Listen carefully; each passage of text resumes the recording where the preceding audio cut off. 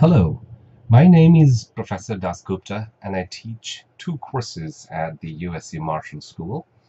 One is DSO 520, which is Logistics Management, and the other one is DSO 547, which is an analytics course for this MS program and MBA program where mid-level executives can learn how to use mathematical tools in making decisions that involve data science and operations and supply chain areas.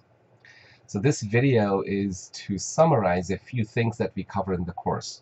But before that, let me introduce myself a little bit. I am currently the Chief Data Officer at Saatchi & Saatchi, an advertising agency in Los Angeles. And prior to this role, I've had multiple roles in the corporate sector, where I was, head of data science and corporate senior vice president at Viacom. Prior to that, I was the director of all of North America for Amazon Customer Experience Systems. And prior to that, I was a partner at McKinsey & Company and Ernst & Young.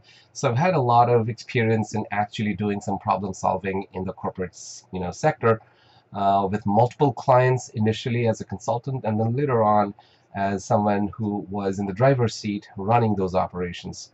And I bring that experience to the classroom also by virtue of my training, which has been in operations research and management science, so combining academic background and theory and mathematics and data science and all that good stuff into real practice where we actually use them to make sure that we are making good decisions.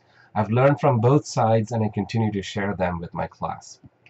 In DSO 520, we focus on logistics management.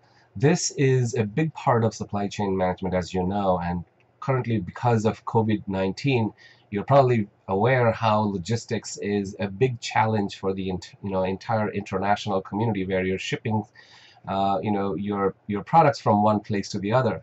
But we structure the course into looking at how there are product characteristics, location characteristics, transportation mode, and network optimization characteristics that could help you save a lot of money and then also unleash a huge potential of reaching into distant markets to make sure that your products are available there for use.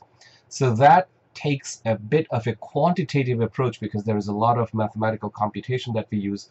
Nothing rocket science, but at the same time, at least having a good enough understanding of the mathematical models that go behind the scenes. And we make those decisions in Amazon using those methodologies and approaches. How do we size a warehouse? How do we make sure that there are the right material in and the equipment in the warehouse that need to be replaced every now and then? What's the mathematical formulation do we use for that? How do we locate the next location of a warehouse, or how do we make sure the transportation that goes from China to the US and then from there to other parts of the world is managed efficiently by folks who are trained in the science? So that's the logistics course. In DSO 547, which is called Spreadsheet Models for Business Decisions, we literally use Excel and an additional add-on, if you will, to learn how to use optimization tools, queuing models, simulation, data mining, cleaning up of data, staging it, using the usual regression tools and network optimization that are so useful for us to be able to apply in our disciplines in data sciences and operations.